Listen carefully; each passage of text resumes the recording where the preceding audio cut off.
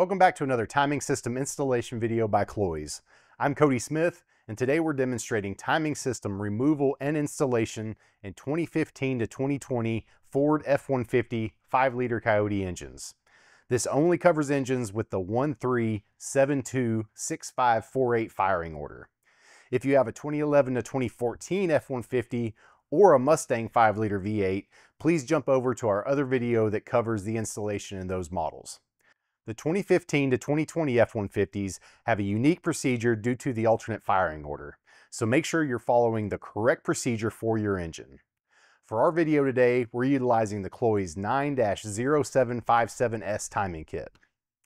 The Cloyes timing kit will contain the primary and secondary chains, all chain guides, the primary and secondary chain tensioners,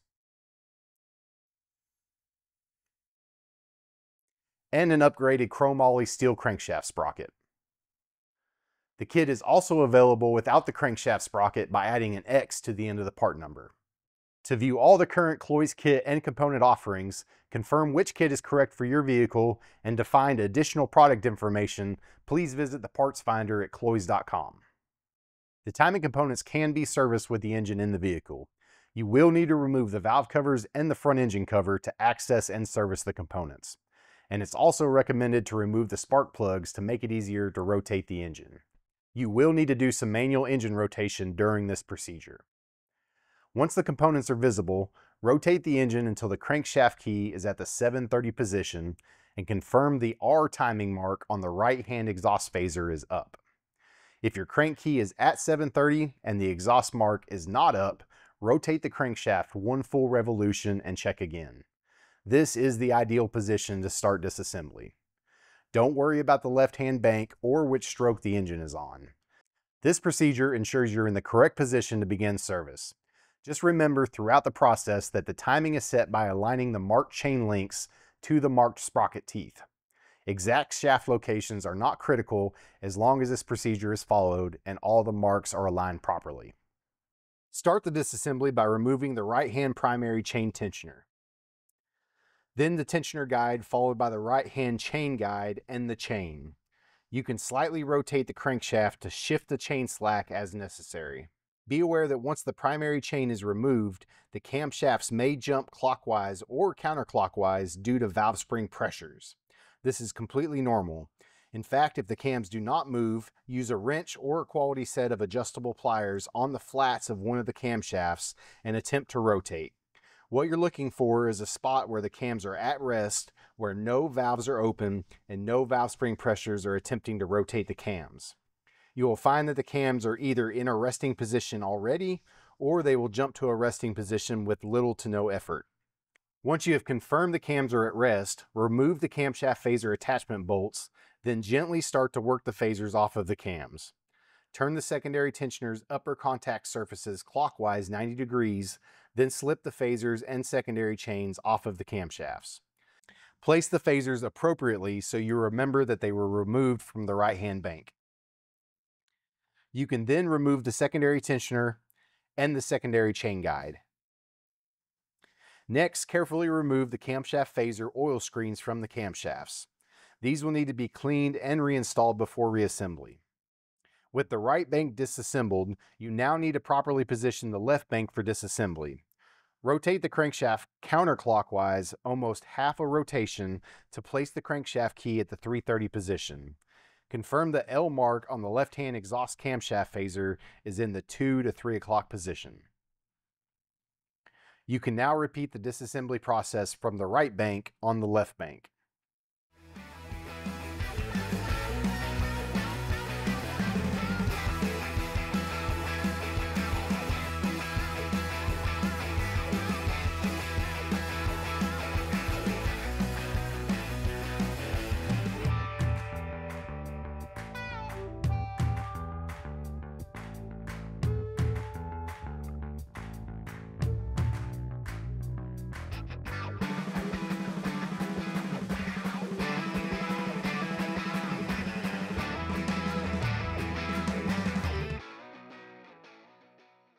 Before we start the installation, there's a few things I need to discuss. The first is hardware. The camshaft phaser attachment bolts in Coyote engines are torque yield bolts.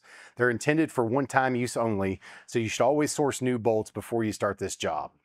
At the time of filming, Cloyes does not offer the phasers or the bolts, but check our parts finder to see if they're available when you're ordering parts. Next, let me quickly explain the deactivation and activation of the tensioners. The primary tensioners are activated simply by pulling the activation pin and can be easily deactivated by compressing the piston and reinserting the pin. The use of a vise can be helpful.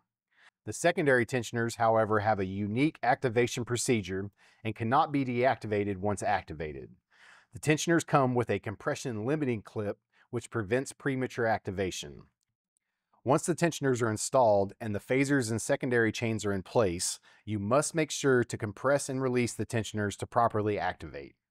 Failure to manually activate the secondary tensioners can lead to catastrophic engine failure once the secondary chains wear over time.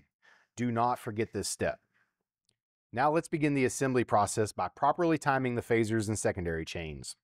On both sets of phasers, the double marked links of the secondary chain straddle the mark on the intake phaser, and the single marked link aligns to the mark on the exhaust phaser.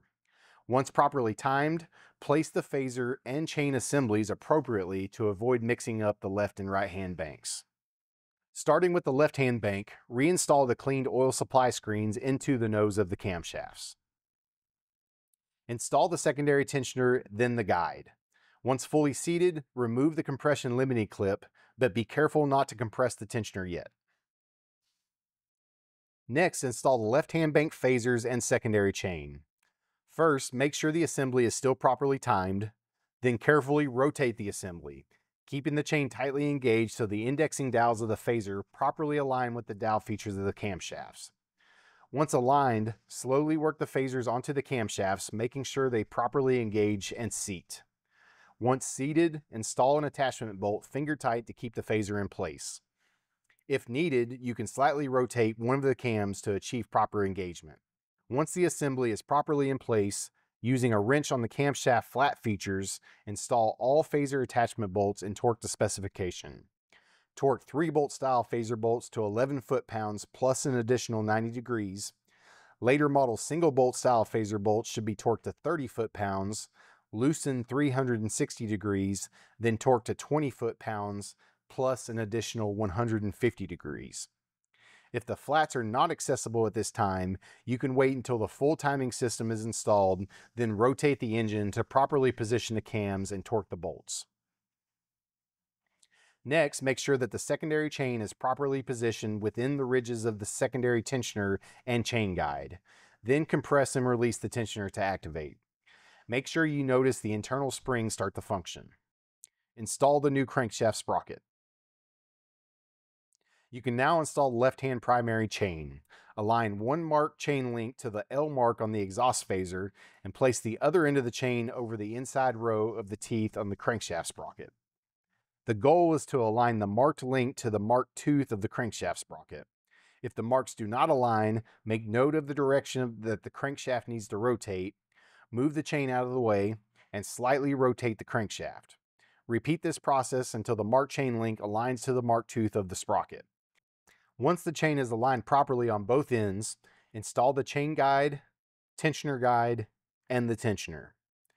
Slight rotations of the crankshaft can be made to shift the chain slack as necessary. The tensioner and guide attachment bolts torque to 89 inch-pounds. Recheck the upper and lower timing marks, then pull the tensioner's activation pin.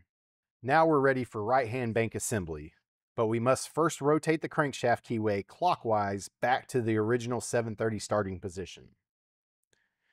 Install the oil supply screens, the secondary tensioner and guide, then the phaser and chain assembly. Don't forget to activate the secondary tensioner and torque the phaser attachment bolts to specification. Now install the right-hand primary chain. Align the upper marked link to the R mark on the exhaust phaser. Once again, slight crankshaft movement can be used to align the lower timing marks. Once aligned, install the chain guide, tensioner guide, and the tensioner, slightly shifting chain slack as necessary to install the components. Torque the attachment bolts to 89 inch-pounds. Recheck the alignment of the right-hand timing marks, then activate the right-hand tensioner. If the timing procedure was performed properly, the left-hand exhaust phaser mark should be pointed down with the right-hand exhaust phaser mark up. You are now ready to reinstall the timing cover, valve covers, spark plugs, and the accessories.